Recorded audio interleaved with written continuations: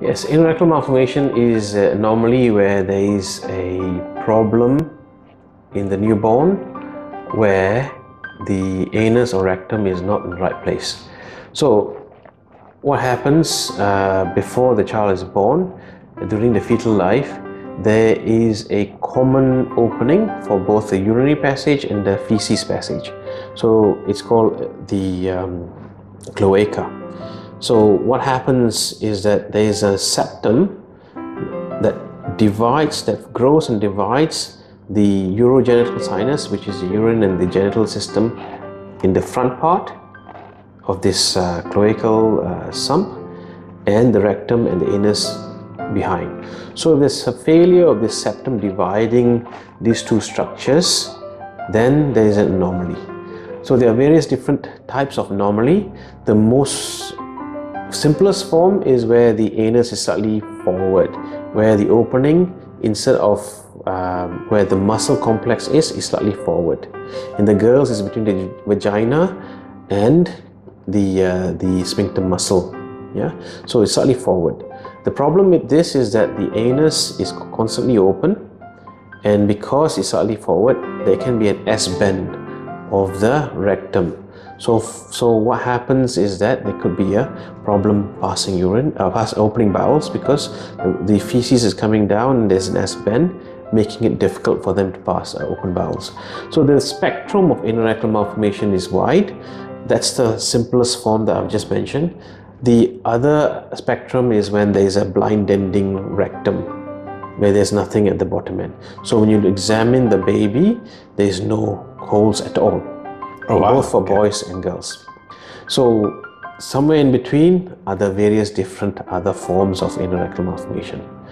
The most common form in the girl is one where it opens to the back part of the vagina. There's a tiny hole in the vagina. In the boys, the commonest is when the rectum opens into the water pipe, usually at the level of the prostate. So the bladder outlet comes to the area of the prostate, and usually the rectum opens to the water pipe, the urethra there. So when the child is born, this is something that the pediatricians will examine for and look for whether the baby is passed urine, as well as passed something called meconium, which is the first feces, the black tarry feces called meconium, and to check whether the baby is passed meconium in the right position. So this is a congenital anomaly, or that's right? Yes. Right. The baby is born with this problem, whereby there is a problem with the formation of the rectum, anus, and maybe with the water pipe or the genital area. The more severe forms, there can be a field defect whereby there is issues with the urinary genital system, as well as the water pipe, kidneys, and sometimes the spine.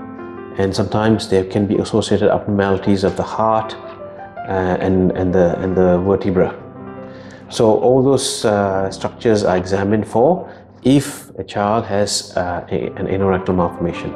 And what about the incidence of this in children in Malaysia? I mean, how common is this? The worldwide incidence of anorectal malformation is about 1 in 5,000. Children. 1 in 5,000. So it's both, but it's slightly more prevalent in boys as compared to girls. But the worldwide numbers are no difference. There's no difference worldwide here. Understand. Yes, the most severe form, whereby there's no holes at all and the baby is not unable to open the bowels. Yeah. You can identify it immediately. Okay. But the lesser form, whereby the anus is slightly forward and having problems opening bowels, may not be identified immediately, because with a small opening the baby can still pass the meconium. So typically how long after birth do these issues kind of become detectable? Yeah, so that's a milder form where there is a problem with the anal opening. They are usually okay with the first few days, and if they're on breastfeed, the breastfeed feces is very soft and usually more watery. That can come out very easily. So as long as the baby is opening bowels, they may not be identified as having an issue with the bottom end. But as soon as you introduce solids or you introduce formula feeds, there's more residue in the feces, and that's when you may find some issues. So we come across patients who've been on breastfeed and then suddenly weaned on to some formula feed. They can get into trouble where they start to have constipation. Or if they go into solids at about 6 or 7 months of age, then that's when they have problems too. So constipation is an early indicator after abnormal anus, and usually with the constipation in children is hard to decipher, because for a breastfeeding child, the child may be able to pass open bowels 10 times a day up to once in every 10 days. But a formula-fed child, fed child, should be able to open his bowels or her bowels daily. Yeah, that's the difference. So the definition of constipation is very variable for a breastfed child. So a child who is not able to pass open bowels spontaneously, easily, straining to open bowels, or is having a distended tummy, those are indication of a problem opening bowels. So if that's the case, then seek help. Or if you notice the opening is not stretching out, or the opening is pinpoint or closer towards the vagina or scrotum in a boy as opposed to where it should be. Sometimes there's a dimple where the actual position of the anus should be, but instead of opening there, it's slightly forward towards the vagina or the scrotum of the boy, then it's an abnormally placed anus. So then putting things together, you might need to seek help from a pediatrician or pediatric surgeon. It's the type of anomaly that we find. So if the child is born with no opening at all, the child will need an opening so that they can feed and pass feces. So if you don't have an opening at all, the abdomen will get distended with distended intestine and will have more problems. So if the child is identified to have anorectal malformation with no opening at all, or an opening into the water pipe as in the boys, then they will require stoma at birth or soon after birth. So, sorry doctor, what is a stoma? A stoma is an opening where we make a small cut in the tummy, bring out the intestine and open it out. So the feces will come and be collected in a bag. Right. That is almost always a temporary measure until we sort out the bottom end. So usually the stoma that I create are usually on the left side of the colon, and that's a small cut, about 2 centimeters in length, and the two ends are opening into the skin, and that will allow the baby to be fed and grow, until which time the child is strong enough beyond the neonatal period, usually about 3 months of age, when we do a reconstructive surgery for the bottom end. For the other children where there is anomaly, where there is an opening but not quite a good opening, we usually do the operation beyond the neonatal period, which is the first month of life.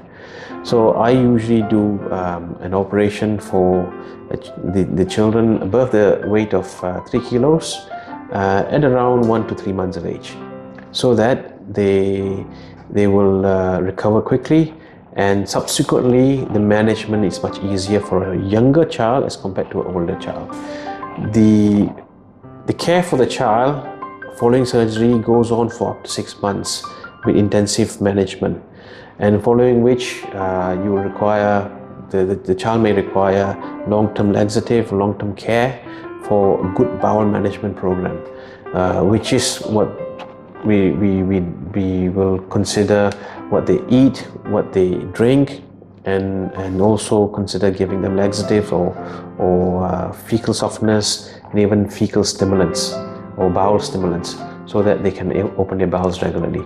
And so, typically how long is that recovery process? You were saying it requires an extended regime of care, etc. But typically, how long does that last? So usually an operation will, for the bottom end, so let's go back to the case of the stoma formation. The stoma formation is quite a simple procedure, where the stoma is made and almost immediately the bowel will produce feces the stomach will produce feces to a bag, and the child may be required to stay in the hospital for a few days, and then they go home feeding and pooing through the stoma, and the parents be taught how to deal with the stoma bag. And otherwise, the child is completely normal.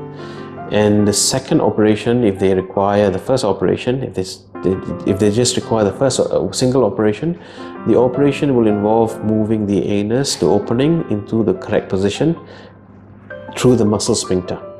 Yeah, the muscle sphincter is what holds our feces inside. Right. Without holding the feces inside, we will be incontinent. Right. So the muscle is very important. So if the position, the opening is not right, if it's in the water pipe or it's slightly anterior or forward to where the muscle should be, is moved backwards. The operation is something that we do regularly, and the complications for that would be looking after the wound. So if the child hasn't got a stoma, the child will be opening bowels through that opening in the bottom almost instantaneously. So as soon as the operation is done, feces will be coming through. So feces on wound is not healthy. So we need to look after the wound very carefully if there isn't a covering stoma. So the wound may take 1 or 2 weeks to heal, and the problem with healing is that most wound would close with scarring. So if you get an opening, a joint at the bottom where the skin is attached to the bowel, is a circular joint, and the circular joint has a tendency of narrowing like that. So the bottom end may stricture or narrow down. The child, after 2 weeks following the surgery, will require something called dilatation, so stretching the bottom end to prevent narrowing. That may go on for a few months, until which time whether dilating the bottom is smooth with a reasonable size caliber dilator, and then once the dilatation is not required, we'll stop it, usually about 3 or 4 months. But that stretching is done at home? Yes, the parents will be taught how to stretch, right? And that's a daily process. So come back to when we do the operation. If we need to stretch the bottom end, it's easier and less traumatic to be done in a younger child compared to a 1-year-old and a 2-year-old. So a child who's 1-year-old will give a good fight when you're trying to do a daily dilatation. Despite getting used to dilatation, they will still fight. So identifying this problem early, doing the operation early at the right time is good, because then it's not so traumatic for the child. So once the operation is done, the child will recover from the operation itself. If the child has stoma, the stoma will be closed, and then the child will start opening bowels from the bottom end. So from then on, we need to be vigilant about a child going into having problems with constipation or incontinence. So the bowel management is very important. So you need to have good liaison with your doctor and the nursing staff from the hospital, so that the right amount of laxative and stimulant is given, and right advice with regards to the diet and fluid intake, and regular follow-up is important, so that they don't get into trouble. This may go on for many years. For some children, they get to normality within a few years. So the long-term follow-up is very important. Often 5 or 6 years of having on and off problems is something that we see sometimes. And after which, usually when most conditions in pediatric surgery, once they pass the 5th year of life, they tend to have a normal-ish life.